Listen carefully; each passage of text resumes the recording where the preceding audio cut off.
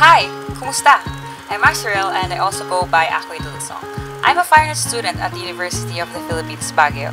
I started drawing when I was young. I really got into drawing because I see these pieces my father did before and I would make copies of his works. In elementary, there I joined arts club but I rarely joined any competitions. I was just too shy.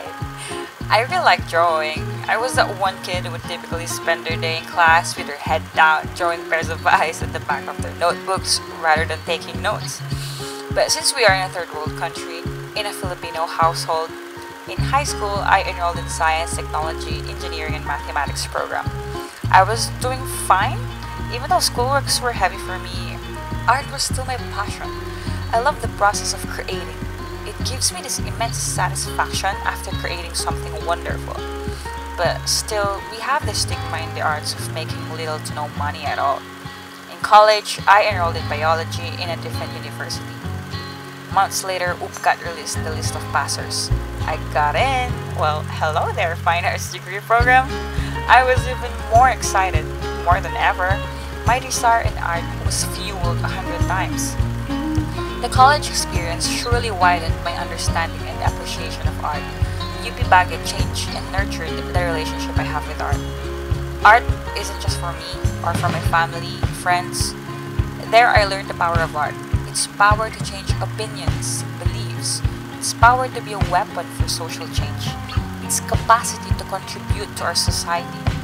I started wanting to create more art which does not only speak for me but for others as well. But this time, for the Salamisim exhibit, I only thought about what I felt as I reminisced all the yesterdays because this exhibit is a chance for us to look back and reflect from our experience as an art student. Looking back at my relationship with art and the space I occupied at the University of the Philippines Baguio, pictures remind me of how I was once. They can show you what clothes you wear and where you are at this exact point in time, but it won't tell you what runs in your head and your heart at that time. What feelings you were having at that time. It's all in your memory. The thing is, I lack great memory. I always forget, and from time to time, looking at my photos of myself, I yearn to feel the exact emotions I was experiencing at that specific point in time. The pandemic hit all of us. Luckily for me, just on my mental and emotional state, but to the point where I became numb. I long for the joys and sadness of absorbing and releasing energy at the space where I most feel naked and safe, peaceful and chaotic.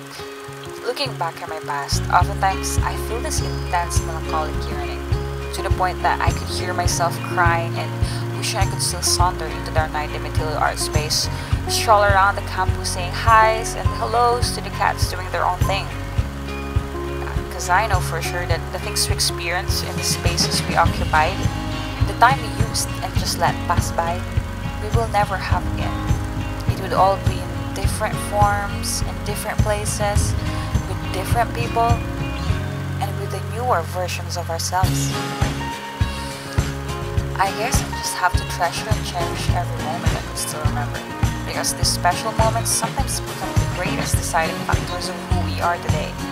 Decisions that are made driven by certain moments in life and we carry all of it into our future.